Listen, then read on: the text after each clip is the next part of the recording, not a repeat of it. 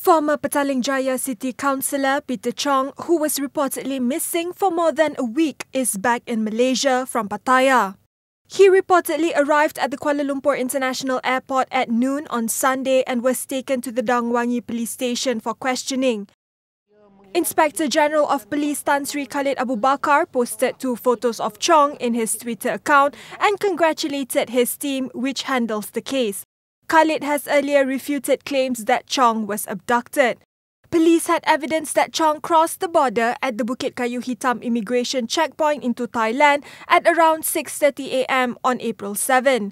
Chong disappeared not long after posting an update on his Facebook page on March 31st about an encounter with a stranger at a food stall.